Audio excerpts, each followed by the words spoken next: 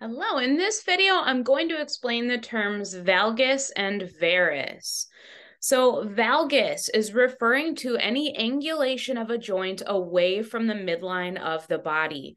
Okay, so like in this picture here, this is an example of someone with knee valgus, also referred to as knock-kneed. So if you look at the angle that's made between the femur and the tibia, we have this angle that's sort of angling away from the midline of the body, and that's valgus. So we use this term to describe abnormalities or deformities, postural imbalances. It could also be used to just describe the position of the body, even if it has nothing to do with an imbalance or anything unhealthy.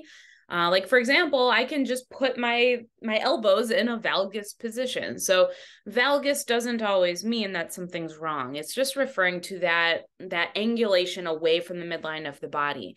We also use the term to describe a force that would push a joint into that position.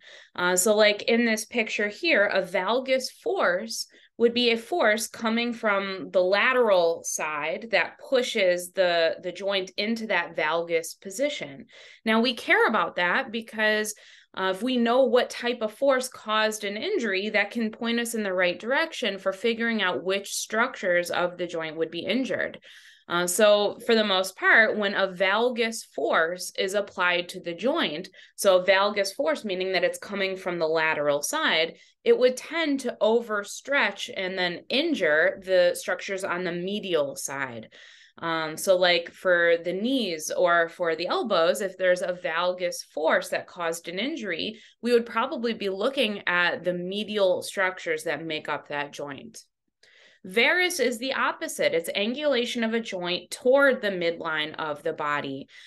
So in this picture here, this is an example of knee varus, also referred to as bow-legged. So in that case, the angle is going in the other direction. So the angle is facing the midline of the body. So same thing as valgus, that the term doesn't necessarily mean that there's something wrong or that there's an imbalance or a deformity. It can mean that, but it also is simply referring to that position. It also is referring to any force that pushes you into that position. So a varus force would be a force that is applied from the medial side of a joint that would push the joint in the lateral direction and therefore damage or injure the structures that make up the lateral portion of that joint. So in this picture, it's showing a varus force that is being applied on the medial side of the joint, which would push the knee into this sort of bow-legged posture, which is a varus position.